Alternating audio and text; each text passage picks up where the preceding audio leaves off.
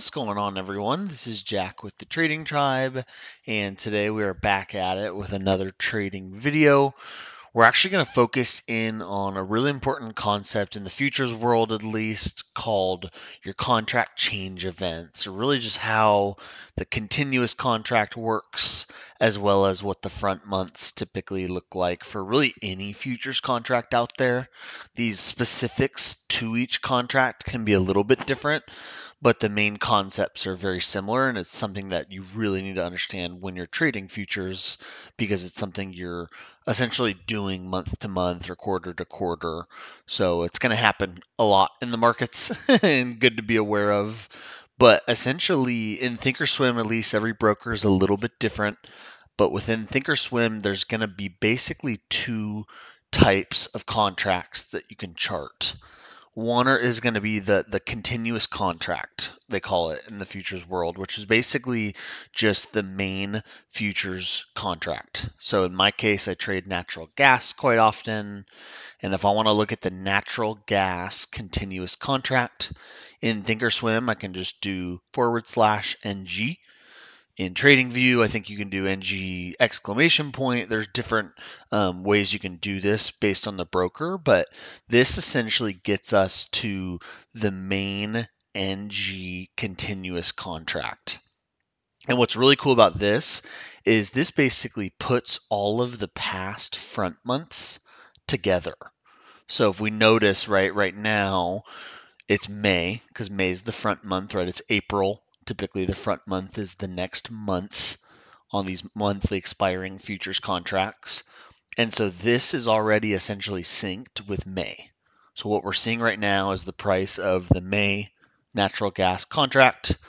But a month ago, right, this was synced with K24, which was April's front month contract. And so you'll notice once a month, essentially this continuous contract links to the next front month. So we're at the end of April, right? It's still connected to May, but we're right on the cusp there of rolling our contract.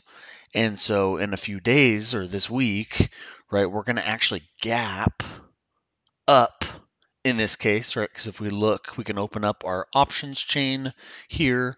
This is our options chain for the continuous contract. And what's kind of cool here is we can see the different months from this view as well. So kind of helps us with this expiration concept a little bit in ThinkorSwim, because you can see, right, NGK, which is May, actually expires in 4 days.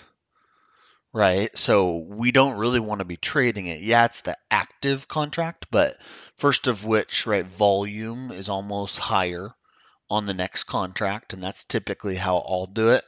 I'll base my trading off the volume, because the most liquid product is really what you want to be trading. So the spreads will be the best on this one, and so I'll follow volume. So today you can still trade K24, but you'll notice, right, we're really close to bumping into this next contract volume-wise. And then in terms of days till expiration, right, we can only trade K for a few more days. So that's something you really want to consider as well.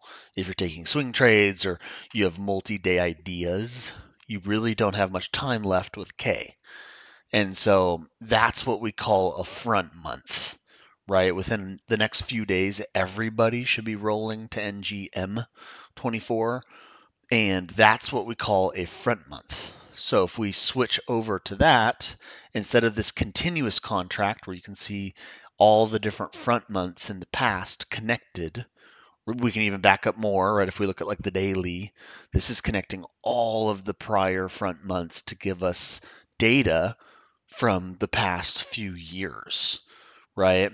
If we look at just NGM 24, which again is the front month coming soon, you'll notice, right, there isn't that much data, right? Because this is really only this specific contract.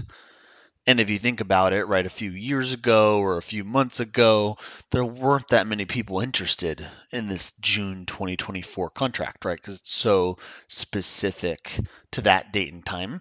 And so this contract really didn't matter multiple years ago. And so you'll notice there was very few traders involved.